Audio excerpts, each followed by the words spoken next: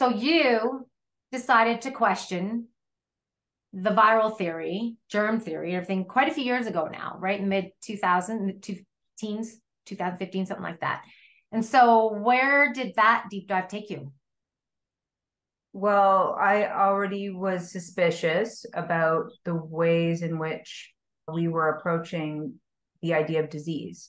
Because if everything comes down to diagnosing the disease and then you understand the treatment afterwards, I thought that was very inverted because the way in which we're meant to find out answers is really through the question process or the inquiry process and the self reflective process as well.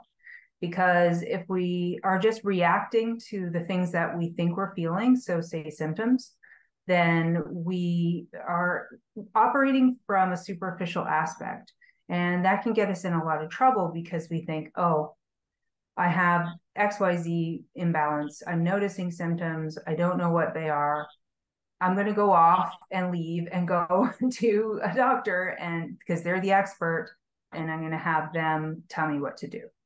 So the issue here is that you have not taken the next level of inquiry, whether from a practitioner to come and ask those questions, or just by saying, wait a second, so I'm experiencing a handful of things. I'm going to write them down. Here's what I'm experiencing. I think this is when it started. Yeah, true. I haven't really been taking care of myself lately and my sleep is off and or whatever those things are.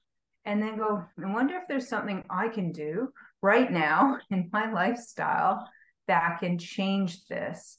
And it would take only that next layer of plumbing the depth of the situation for that person to feel empowered to go, oh, actually, I'm not just a victim of circumstance. I have created something.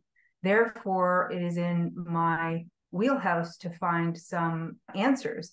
Even if you don't come to full solution and you need help from another, like the internet, like the computer you have in your pocket where you can perhaps ask someone or do some searches, you at least would know or have a hint of what it might have been, or what might have changed that you can at least refresh your mind. So if you go to retell the story or to talk to a practitioner, you kind of know, yeah, I'm pretty sure it was, it started with food poisoning, or it started with this stressor, or I had this emotional experience that happened that upset me. And then I've been run down or feeling run down ever since then. And now I have a sore throat.